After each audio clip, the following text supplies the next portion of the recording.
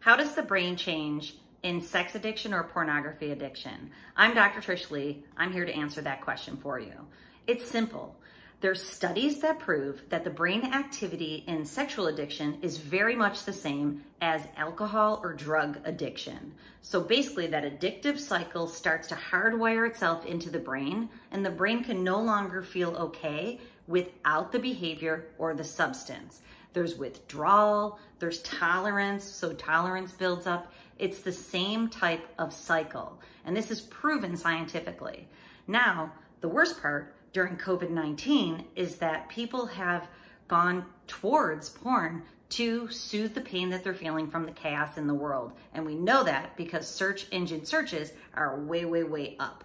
So what's gonna happen now during COVID-19 is that those brain changes are gonna happen faster.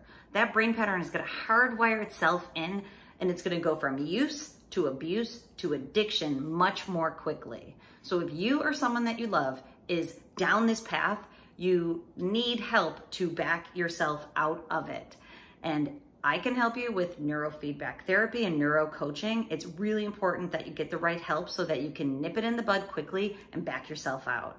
Okay, I hope this helps you out. Remember, control your brain or it'll control you.